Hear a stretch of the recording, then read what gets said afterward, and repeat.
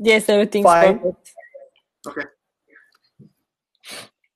All right, so let me just, hi Guy, it is so nice to see you, and Hi, I'm Amy. such a fan of your work. And just a little background on Guy Kawasaki, for those of you who don't know, he is a phenomenal influencer in the entrepreneurial community and all of the ecosystems. And he started at Apple, like you're an Apple guy. He left Apple after having quite an impact. He has written 10 million books, I believe, and I've read them all. Enchantment is my favorite because I have a signed copy, right? So Guy and I have known each other for a while. And his work right now, like you've got a podcast, Remarkable People, which I binged. I totally binged it last night. And for those of you who have not listened to Remarkable People, you really should, because there has never been a time that is more important for the message of Guy Kawasaki than right now in the history of our world, and kind of where we are and how we're trying to scrap and how we're trying to figure out how to be startups and how to be innovative and how to be creative. And your work has always it's inspired a lot of people, but it has really, I have some quotes I want to talk to you about. Am I leaving anything out? Like your body of work is absolutely, like, we don't have enough time. Like, I can't actually go through all of it. But you have this wonderful podcast, and I just discovered it last night. And if you guys have not listened to Remarkable People, go do it. And there's one particular episode that I want to kind of hone in on, if you don't mind. But first of all, talk us through how you got from Apple to where you are now. Like you inspire people every single day with the words that you write, with your Twitter account, with your podcast. Like, how did you get from there to here? How did that work? Well, it was totally random, totally unplanned. I was a software evangelist at Apple. I left that to start a company. I returned to Apple. I left Apple again. If I had not left Apple either of those two times, that's a few $100 million right there. And then I started companies, and now I am a podcaster, and I'm the chief evangelist of Canva and a Mercedes-Benz brand ambassador. So those are the three hats that I primarily wear. And I wish I could tell you I had a plan to go from point A to point B to point C to point D. There was no plan. Basically, I fell in love with stuff. I took up podcasting in December of 2019 and just happened to love it. I don't think I'll ever write another book. I think podcasting is the superior mechanism to get the word out. So yeah, so that's what I do. I'm 65 years old, so Amy, I've had a long time to do stuff. I mean, okay, so I'm going to ask this. Your hair looks fantastic. Are you cutting it yourself? Well, partially, actually, this is not possible. My wife cuts my hair now because you can't get a haircut, right? And just $25 clippers, and off she goes. And Man. I have to confess, the reason why I signed or tried to sign on at 8:59 was because I was surfing. So. I mean, I knew that's the other thing about Guy Kawasaki, is that he is not just a book writer and a podcaster. He's an adventurer. And I think that part of your life really comes through in your work. And I have these questions for you. So, you have this book called Wise Guy, right? Yes. And I'm assuming you are Wise Guy, right? And you have these beautiful quotes, and I just wanted to ask you a couple of questions. So, when losing your job feels like losing yourself, talk to me about that, because right now, where we are in history, that is a profound question. So talk us through that. Well, hopefully, when you lose your job, it does not affect your self image and self-confidence and all that. Particularly now, I mean, maybe in boom times and you lose your job, you'd really have to ask, why am I the only person in the world who lost his job? But now, when 25 or 30% of the people are going to lose their job, you just have to decouple the fact that you may be entirely competent and intelligent and all the good stuff, but listen, if people aren't going into stores and people can't shop and people can't do this, and if you're a meeting planner for Hewlett Packard, and Hewlett Packard is not having any more in-person meetings for the rest of 2020, so they don't need an exhibit manager. Well, that has nothing to do with you. It's not your fault that there's a pandemic. And so, I mean, the times are challenging, and, not just in the United States, but globally. And, we talked about this on email the other day. I interviewed some people who were like, yay, optimism, opportunities are right in front of you. And some people are dour, like even, old school entrepreneurs are just kind of in a bad mood. And so what is your advice to like getting over this hump? Like, how do you identify opportunities? What should we be doing? Well, first of all, whenever I read or see people talking about this kind of subject, I always say to myself, well, that's easy for him to say, or that's easy for her to say. She's worth $5 billion and has her nanny, right? So there's that. So I hope I'm not accused of that. I don't think there's a magical solution.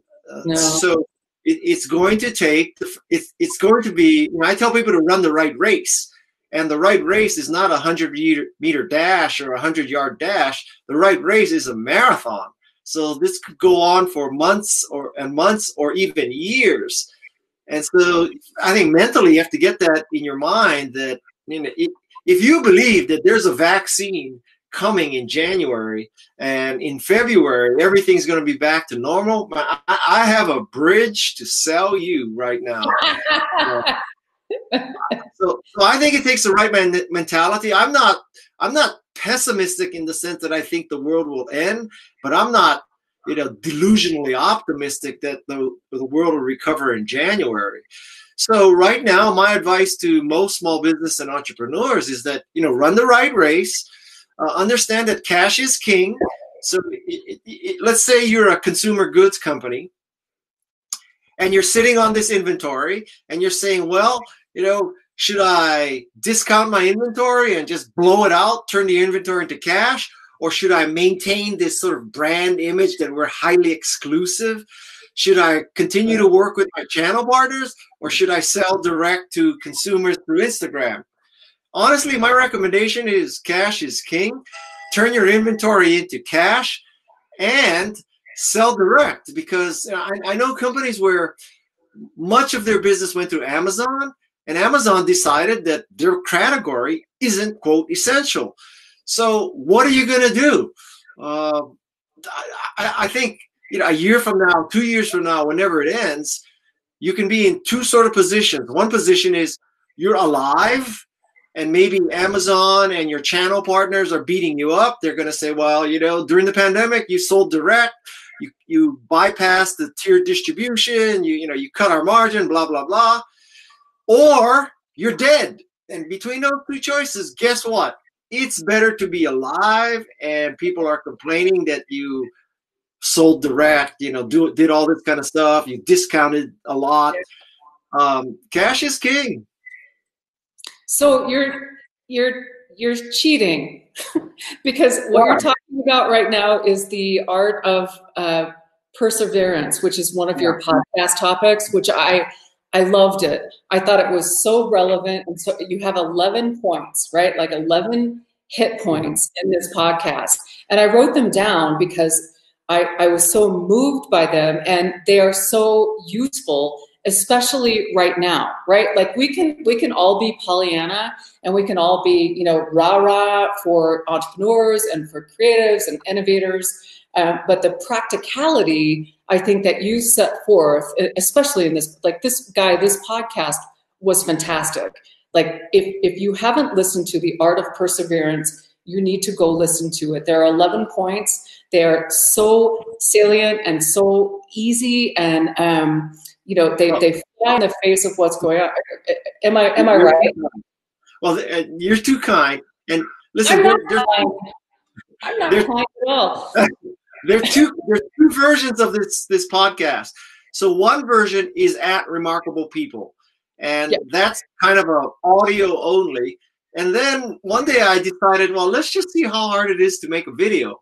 So I made a video, and that's on YouTube. If you went to my YouTube channel, there's the Art of Perseverance YouTube video, which was done after the podcast, which I think is better than the podcast because it had the I benefit didn't of do the video. I didn't do the video. I'm so sorry.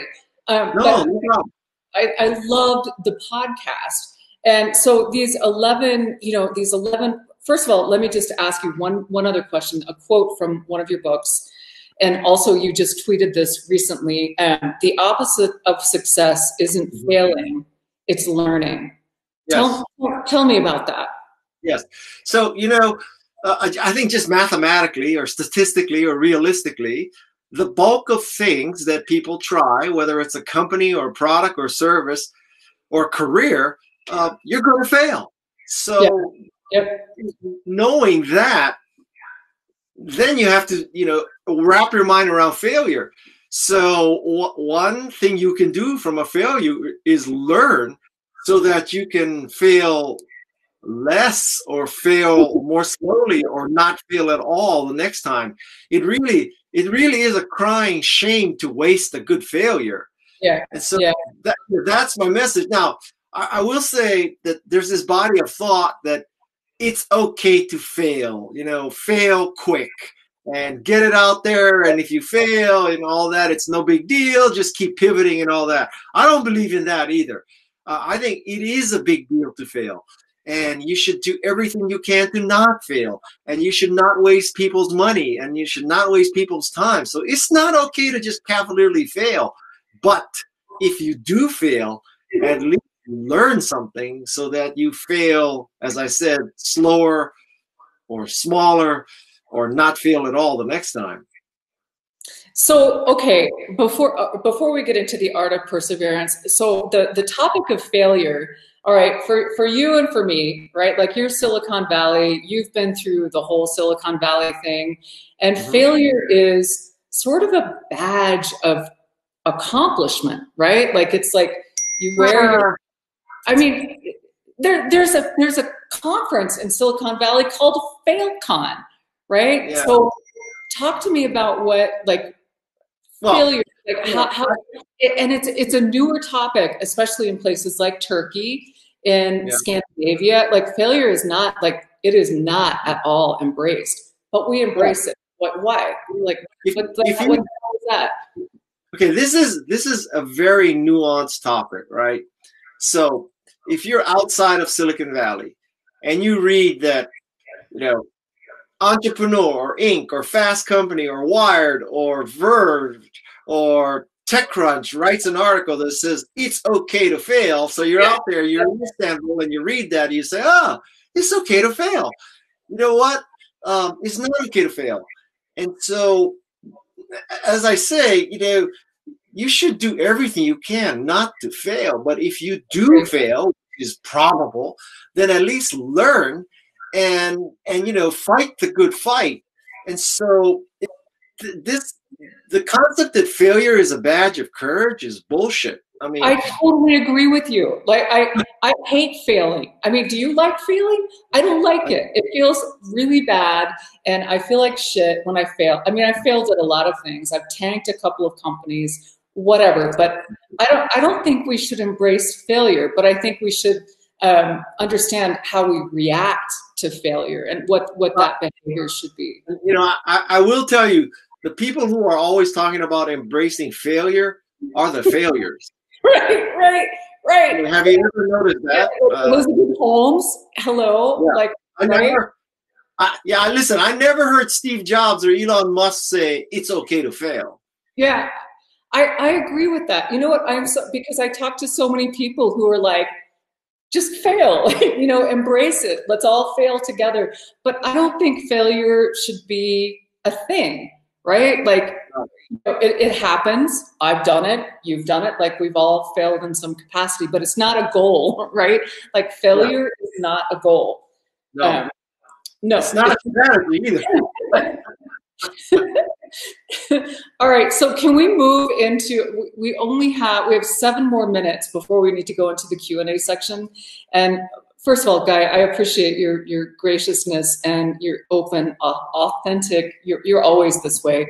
But let's talk about the art of perseverance and what that means. And you have 11 tenets that you go through. The first one, which you touched on, is you said it's a marathon, not a race, but actually in your podcast, you said it's a decathlon, not a race.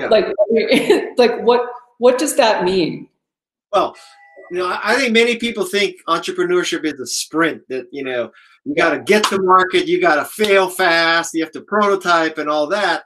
But what I think you realize is that it is a marathon in the sense that you ship version 1 of your product.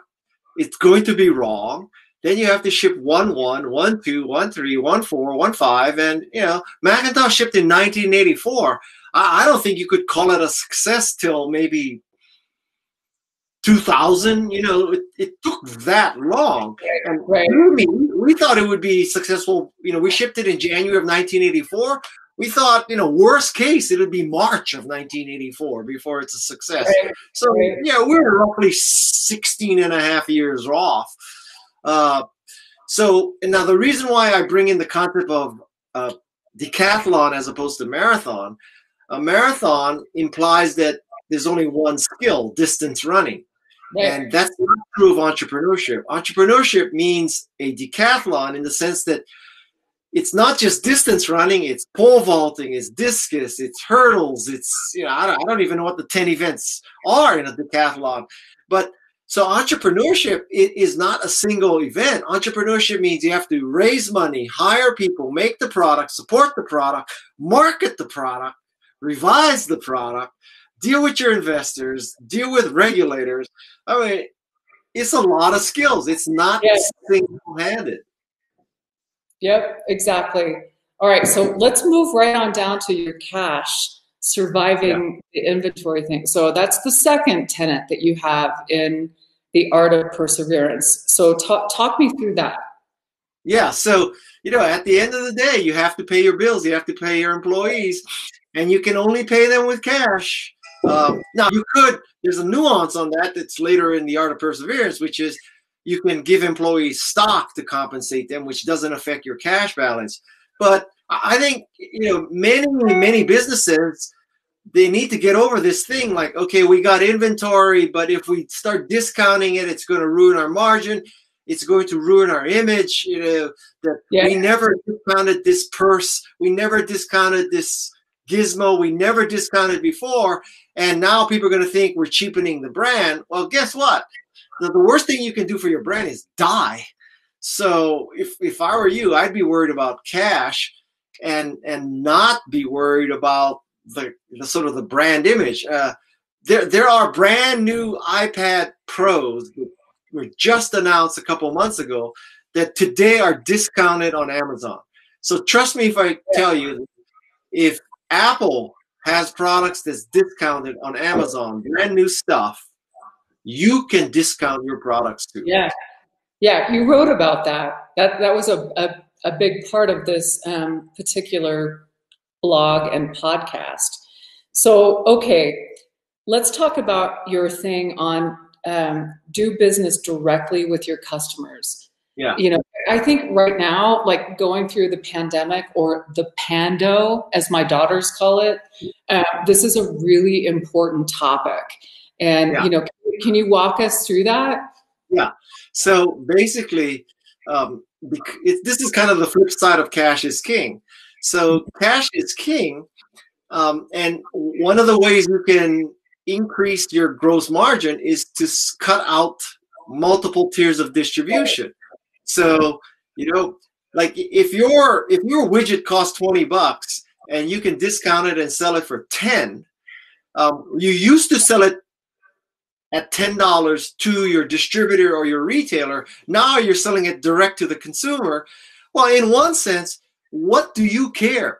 I mean, if you get $10 from Joe Blow or you get $10 from Amazon, it's $10. So get the $10.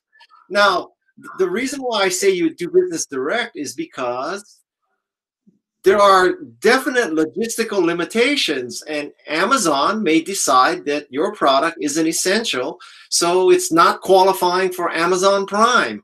Or yeah, they may have reduced staff, so nobody's at shipping receiving to get your widget to resell. Or God help you if you have inventory at your reseller, but now they have limited staff to package and ship and sell. So, why take a chance with all those variables happening? Just sell direct. So when let me just go off script a little bit here, but when you're working with startups, and I know you do a lot with startups, and you're a big advocate for entrepreneurship and the startup economy and the creative economy, how do you coach people into that mindset? Like, it's hard. It's hard to get from, like knowing something that you know and you just can't unknow it into thinking about new ways of problem solving. Like, how do you coach that? My experience throughout life is a near-death experience, assuming it doesn't kill you, is an excellent learning opportunity. So, right now, if you're a small business, and let's take the worst case, you're a small business, you're doing business indirect, you're preserving your channel integrity, you never discounted, you did all this kind of stuff. Your supply chain, you were always after the lowest cost of goods sold. So your supply chain stretched from Middle America all the way to Taiwan or, someplace in China. And now there's a trade war with China. No boats are coming from China. You can't sell indirectly. Amazon doesn't want to stock your product, doesn't want to sell it. So now, guess what? I mean, assuming you don't die, you're going to learn to do business with a different supply chain. You're going to learn to do business directly. You're going to learn that maybe you don't want 25 SKUs in your product line. I'll tell you right now, as a shopper, so we're sheltering in place. We've been in the house for about 2 months now. I have not been to a store in literally 2 months. And the other day I went to the post office for 10 minutes. That's the only time I've been outside, in an institution like that where I encountered strangers in the last 2 months. And so one of the things is, now we use Instacart for all our groceries. Yeah. And, before you wanted to go to a Safeway, or you wanted to go to a Draeger's, or you wanted to go to a Sagona's where I live. And there were 6 kinds of oranges, 7 kinds. There was the Fuji apple, the crisp apple, the Monterey apple, the whatever. And I got to think, now you're on Instagram. You're on Instacart, and you say, I want apples. And they say, okay, we got Fuji apples. Fuji apples are fine. And then you get a text message from Instacart, from Mario, the Instacart guy who's now in Safeway, and he says, they don't have Fuji apples. Do you want applesauce instead? The other day, literally, I placed an order for fresh corn on the cob because I wanted corn on the cob. And the Instagram guy sends me a text message, and I wasn't there, so I didn't say yes or no. So I ordered corn on the cob, and when he delivers it, I ask him, where's the corn on the cob? Because there was no corn on the cob, but I got you 6 cans of canned corn. Can you get mad at that? I mean, no, it's awesome, right? So I guess I'm saying that I think that people's expectations are different. That ultimately I would like the organic, non-GMO, smooth style peanut butter. But if you don't have any peanut butter in stock, freaking give me the chunky Skippy. I don't know. Yeah, I mean, it is so interesting from a psychological and a demographic, like just what is going on right now, and how it plays into the psychology of business. I mean, it is just fascinating to me. Okay, but we're back to you, Guy. So tap your installed base. Talk us through that point. Well, tapping your installed base means that, assuming you have a good product and you're treating people well, the easiest people in the world to sell to are the people you've already sold to before, right? You're not overcoming resistance, overcoming ignorance, all that. Hopefully you have kept their email address. And so, I mean, this sort of all ties together. So you simplify your product line. You have, instead of 25 SKUs, you have 5. And you reach out directly to your customer base through their email or whatever it is, and you sell them direct. I mean, what else are you going to do? And theoretically, your install base got the gadget, the gizmo from you before and likes it and is willing to do business with you again, not buying through Amazon this time, but buying direct and with a humongous discount. So what's wrong with that? No, I mean, it's logical. I mean, Barack is on now. Are you going to cut us off? Because I have one more question. And then, is that okay, Barack? It's important. Sure, Amy, please go ahead. Guy, I'm sorry, but this one really hit home for me. Yeah. Don't rely on politicians. Let's talk through that one, shall we? Yeah. You know, how deep do you want me to go? Because by the way, that's my puppy dog. That's Ranger.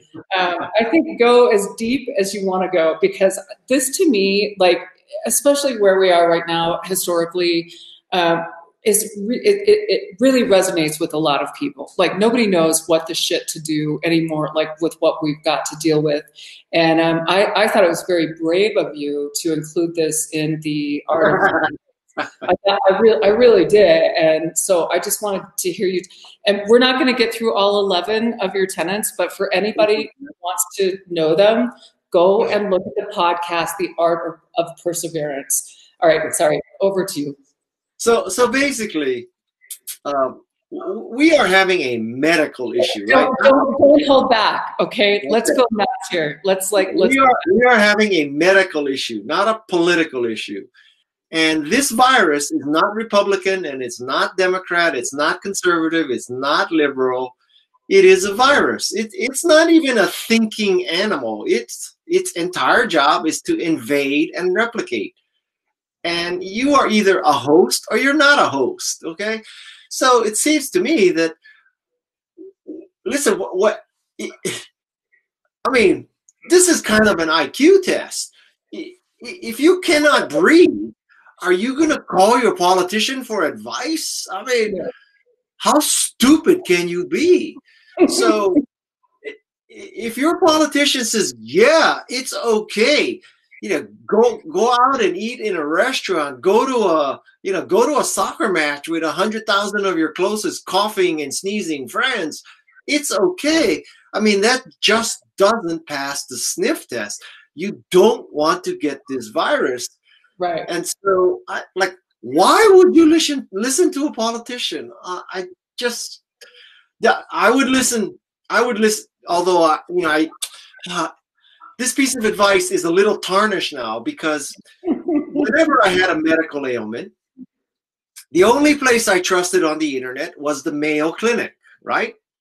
Because I know the Mayo Clinic, they're not white nationalist Nazis who are trying to, foster a political agenda. Mayo Clinic is science. Now, the reason why I had a little bit of a conniption just saying that is because I think it was so stupid for them to let Pence walk around without a mask in the Mayo Clinic. That was on the scale of stupidity. Now, I understand that maybe they get hundreds of millions of dollars of grants from the federal government. So if you piss off Pence, he might call somebody in the Department of Housing or, Human Services and tell them not to give Mayo Clinic the hundreds of millions of dollars. I can understand that. But if I were CEO of the Mayo Clinic and Pence said, no, I'm not going to wear a mask, and of course, the reason he gives is so freaking stupid. So the reason he gives is, I cannot wear a mask because I want to look these patients in the eye to foster sincerity. Well, let me tell you something, Pence. You don't look with your mouth and your nose. The mask doesn't cover your eyes. So anyway, we're going down this rat hole. So the bottom line is, if there was one person in the world I would listen to, it's Fauci. That's it. And you could make the case that at the national scale in the United States, whatever the highest people in the United States and federal government say, do the opposite. You'll be safe. And on that note, Barack, do you want to take some questions? I'm going to change the topics because most of the audience are startups and entrepreneurs. They have many questions, but off the topic, one of the earlier question was you were like looking 40s.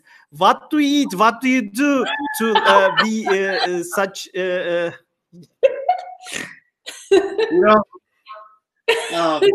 I'm sorry. Is that for me or is that for Guy? Just yes, Amy, both you. Please answer both of you. No, I'm kidding. Amy looks 25, not 40. Let's not insult Amy. Stop it with your I think it's a lot to do with the quality of my wife. Wife, W-I-F-E, not life, wife. So that's number one. I'm a lucky guy. I have a really good camera. I have really good lighting. I have a really good backdrop. I am 65 years old, and I have 4 children. My children are, 27, 25, 18, and 15. And they are the light of my life. I'm not a billionaire. I'm not like Sheryl Sandberg kind of quality, but I'm not living paycheck to paycheck either. So I have the ability to sort of pick and choose. I make most of my money speaking, although there are no speeches anymore. I tried to get them to pay for this, but no, they wouldn't do that. So there's that, and then Canva. Everybody listening should use Canva for their graphics.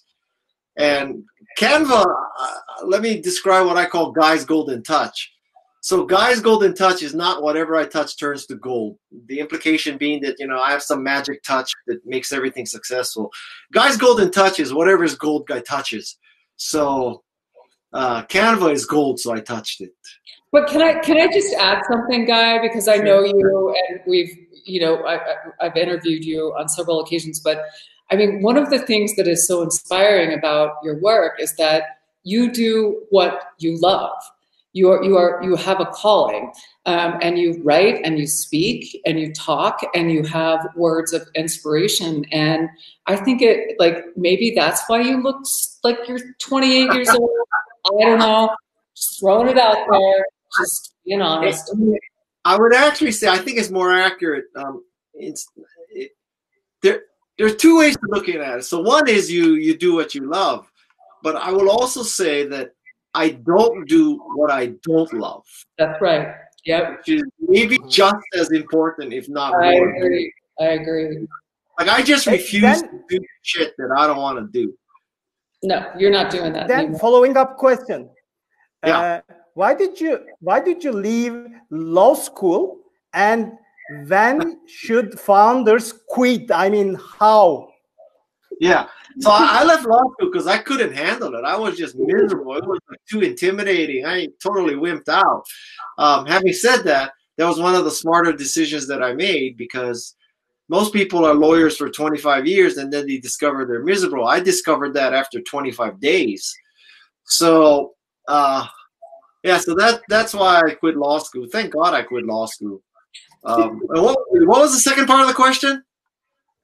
When should the founders quit, and how can understand the point that have to be quit? Okay, so this is a very difficult question to answer, because much of management, the body of knowledge of management, is anecdotal. So, there are anecdotes that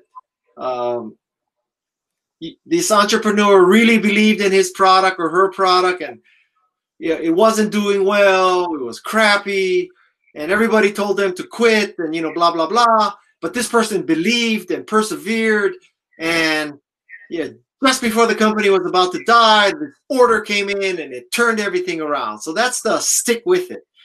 There's also the theory of, don't be stupid, don't push a boulder up a hill. If the market is telling you it sucks, pivot and change. And there are stories about that too. So the question is, which story do you believe? There is no answer to that, because for every story of sticking with it, I can give you a story of pivoting. And there is no science about this, right? So there's no science where we say, okay, let's take two equally qualified people in two equal companies, and we'll just control one variable, which is they change the product to another product or not. You cannot do that scientific test. Right. Therein lies the problem. So, what happens, and I've written 15 books, I'll tell you what happens is the writer, the author, has a theory. The theory is you should pivot, or the theory is you should not pivot. And then what you do is you go find evidence to support your theory. So I want to prove that you should pivot. I'll go find 5 examples of great pivots. They started in service, you ended up in a product. You started with a product, you ended up in the service. And I'm going to write these 5 stories down, and I'm going to prove to you that pivoting works. That is totally not scientific. That's like, I had the conclusion, I went to find the data to support it. That's not how science works. That's how American politicians work. That's not how science works. And also, what motivates you to work, by the way? I'm sorry? What motivates you to work? Oh, I still have 2 tuitions to pay. That's what motivates me to work.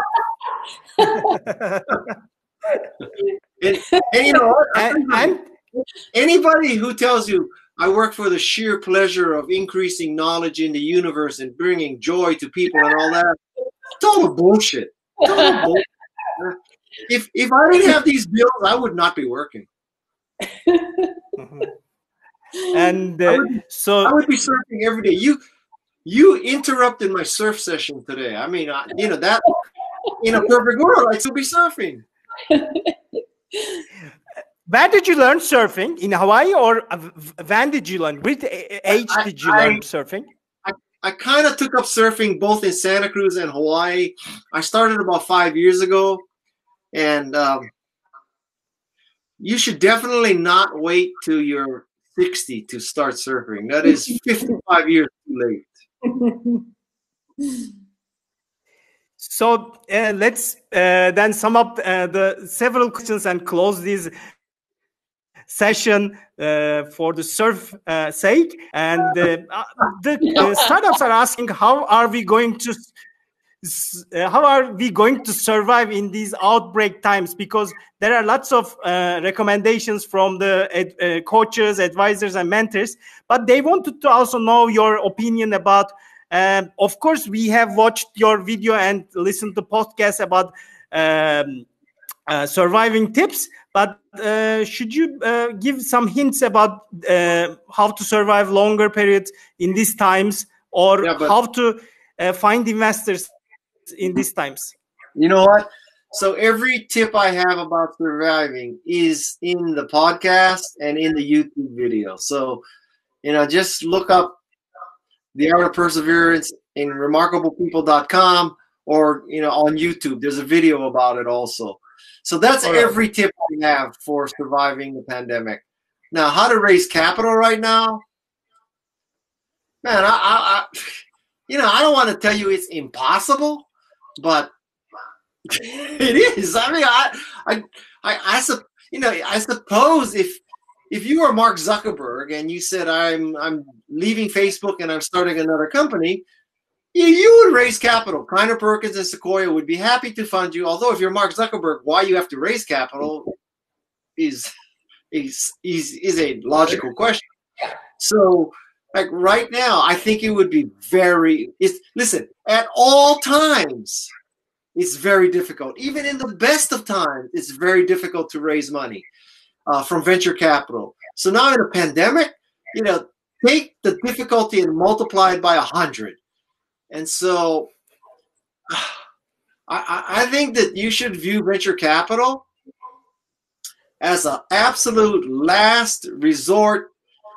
It's if you wake up one day and you say, okay, I might raise venture capital or I might get struck by lightning, I would say getting struck by lightning is more likely, even if the sky is blue. So I don't want to like shake you up and depress you, but venture capital raising, I think right now is very difficult. And yes, you are going to hear anecdotes about such and such raised $5 million and $10 million and all that. But the reason why you're hearing that story is because nobody else did it. Yeah. So you have got to develop a business model that is venture capital free. And I also, it's very important for people to understand that venture capital is a very special kind of funding. It's not for a restaurant. It's not for a store. It's not for a consultancy. It's not for a book. It's not for, some kind of new kind of knife sharpening. It's not for a new iPhone case. It's not for that kind of stuff. Venture capital is to create the next Salesforce, the next Apple, the next Facebook, the next Pinterest, the next Instagram. That's the venture capital game. So if you think, wow, I make just the best hummus in all of Turkey, so I'm going to raise venture capital because I'm going to have hummus.com, ain't going to happen because hummus.com is not going to be a $1 billion organization. So, venture capital is a very special game. The last question, you have written lots of books. And in these 2 months lockdown days, have you how many books have you read, and do you recommend new books? And you are mentioning on Wise Guy that a book has changed your life. Should you also mention that? Yeah. So the book that changed my life is a book called If You Want to Write by Brenda Ullin. So everybody should read that book. Now, you're not all writers, but it has to do with any kind of creative or entrepreneurial effort. So if you want to program, if you want to cook, if you want to make movies, if you want to write, if you want to sing, anything like that, just substitute the verb. So that's the book. But what was the first question? Like my attention. Oh my God. That's why I should never ask 2 months. What was the first part? The first part is in last 2 months. Which new books have you read? Yes. Yeah. So I read books. I skim books in order to prepare for my podcast. Right. So recently, for example, I interviewed Steven Pinker, who's a Harvard psychologist. So I had to read Steven Pinker's book. I interviewed someone who was interned, Japanese American who was interned during World War II. So I had to read her book, Farewell to Manzanar. So for every podcast, you have to do a lot of research in order to ask intelligent questions. So if you looked at my podcast, you can kind of figure out which books I read. It'll be books written by those people. But I never read nonfiction for fun or for interest. And let me tell you why. I figure if I read a nonfiction business book and it's better than my book, I will get depressed. And if it's worse than my book, it wasted my time. So there's no upside. So I never read nonfiction. I do read fiction. Now, having said that, the kind of fiction I read is always about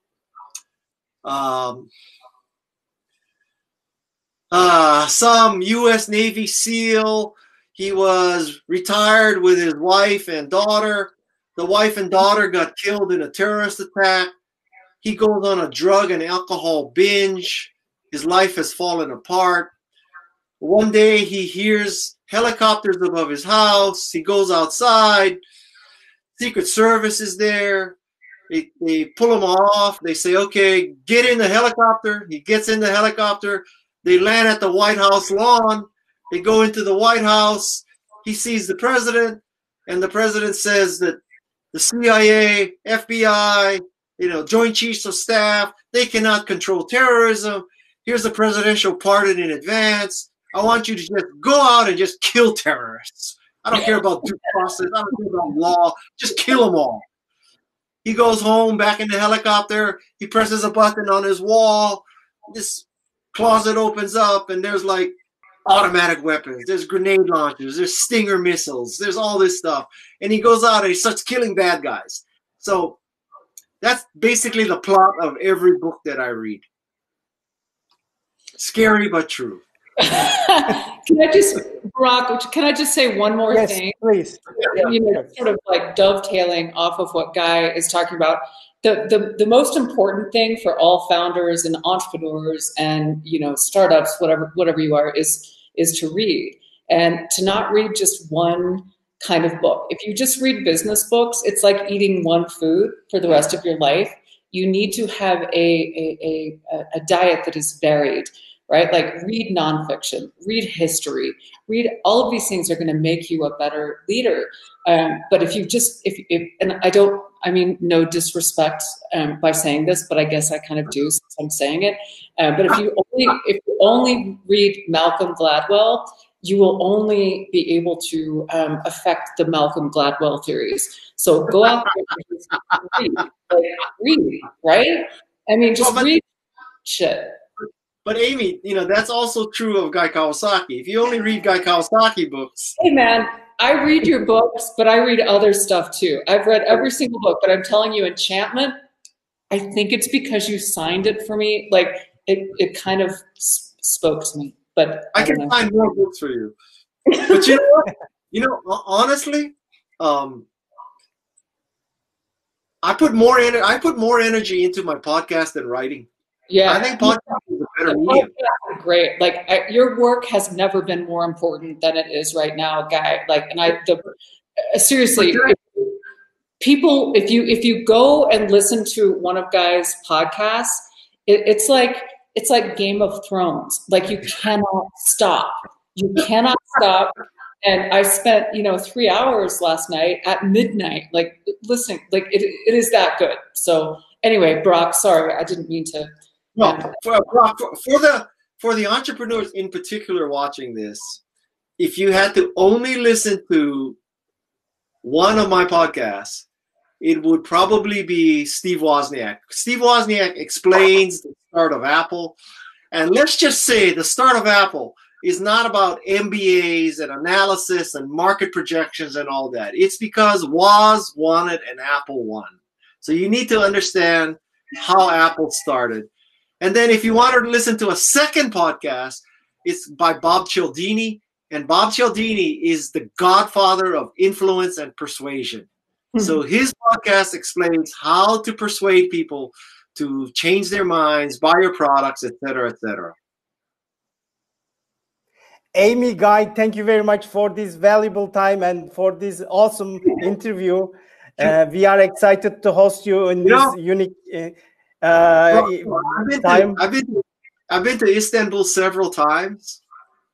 I loved Istanbul. I mean, oh my God, that is such an interesting country, and I love the Grand Bazaar. I just think that is what you call commerce, man.